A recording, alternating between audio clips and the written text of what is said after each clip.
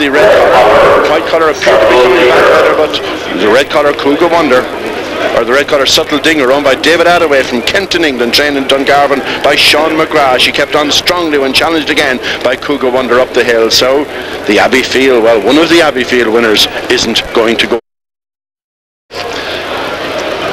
Quite a level start. The white collar showing in front, Subtle Dinger from Tarantella. The white collar, Subtle Dinger from Tarantella, but Tarantella, the favourite, beginning to edge her way back. Subtle Dinger in front. Here comes Tarantella over by Brian and Lawrence Jones, battling back. This is quite a battle starting off the second round of the Oak, but it's the red collar getting up Tarantella to lead Dave Attaway's Subtle Dinger there at the turn. A great start to this opening morning, delayed opening morning. The red, we have Tarantella, owned by Brian and Lawrence Jones, and the white collar is Missing Link, owned by David Falsey, and it's the red collar now beginning to go on. Tarantella, this daughter of Tullamore and Galunda, beginning to go ahead, going on by a couple of lengths, closing in on the hare for this opening turn, and now a lead of 4, 5, 6 lengths. Impressive lead there.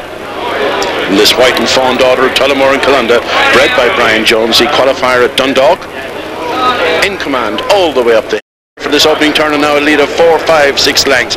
Impressive lead there.